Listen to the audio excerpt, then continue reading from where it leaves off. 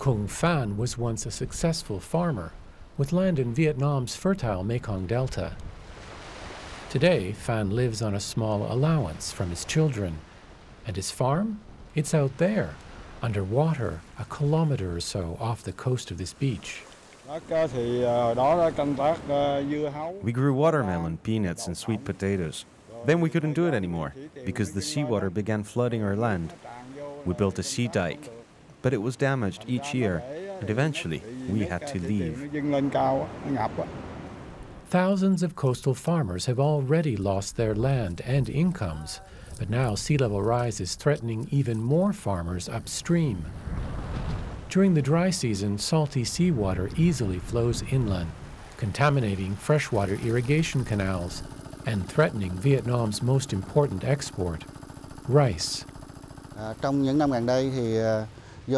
Climate change has had a severe impact on the economy of the province and on rice production in particular. Saline water now comes every year to the inland areas, which results in reduced production. 60 kilometers upstream, farmer Bin Tak would never have imagined seawater entering his irrigation canal, but today it's killing his crop. This season, he expects his harvest will be half of what it once was. I went to the canal and tasted the water as I did just now, and then pumped it into my field. But the rice is not growing well. It's dying. So I cannot pump water into the field anymore because I don't know how salty it is.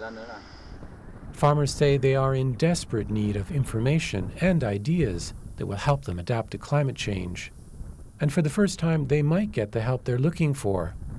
Over the next 6 years, the UN's International Fund for Agricultural Development, in cooperation with the Vietnamese government, will invest $50 million in activities like monitoring and forecasting salinity, improving irrigation canals and dikes, and helping farmers find income alternatives that might include growing something other than rice.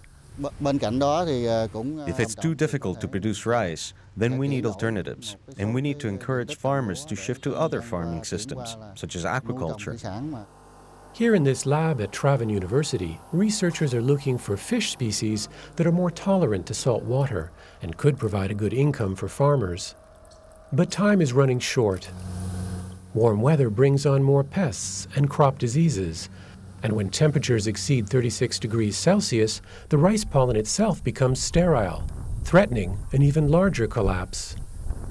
In the meantime, rice farmers here gather with local officials and project staff to begin discussing their adaptation strategies.